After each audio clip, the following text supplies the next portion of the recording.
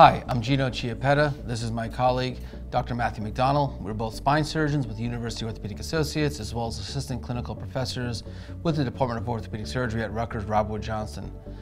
Today, we wanted to talk to you about cervical disc herniations.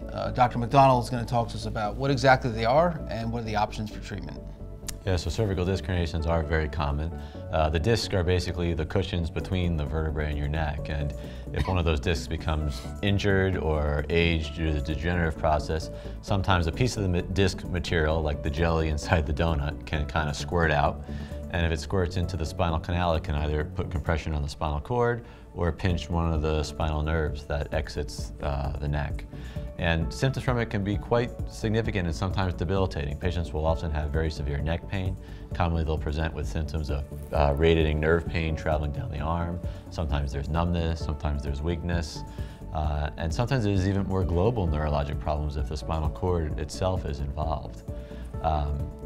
Usually, treatment for cervical disc herniation starts with conservative things like medications to manage symptoms, therapy, time, sometimes cortisone injections help, but a lot of patients do end up requiring surgery, and surgical options for this condition are very, very good. And maybe we could talk a little bit about those options with the viewers.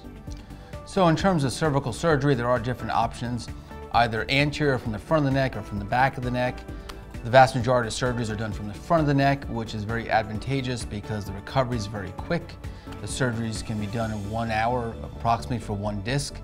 The options are either cervical fusion, or called an ACDF, or cervical disc replacement. There are certainly advantages and disadvantages to either surgeries. One option may not be great for everyone. That's why we take great time to discuss patients' symptoms, to review their x-rays, review their MRIs, and give them the best education, give them the best options for treatment for short and long-term results.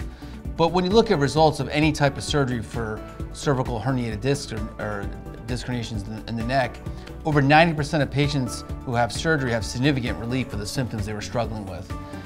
And if you're a patient who's been struggling with herniated discs and neck pain, I would urge you to visit our website, read our content, come to see us in the office so we can have a full discussion on your condition and give you the best options for treatment.